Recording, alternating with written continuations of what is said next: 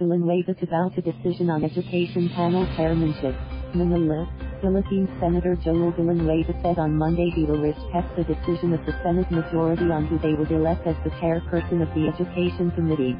I think at the end of the day, you are talking about the majority decision. Whatever the majority would decide on is, obligado kahit, sino, na nasa dun sa decision sa majority, Villlanueva told reporters in an interview.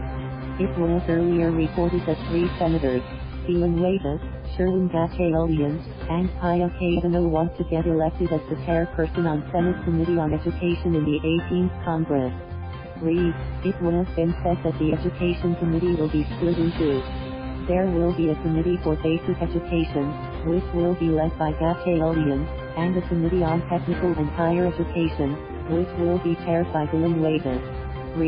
However, Villlanueva says Cayetano has reservations on the matter.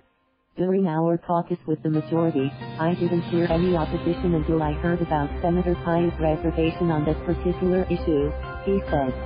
The senator, however, reiterated that he would submit to and respect the decision of the Senate majority on who they will elect as the chairperson of the said committee.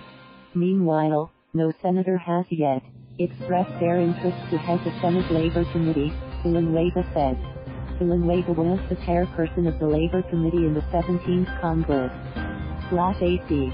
Thank you for watching. Please subscribe.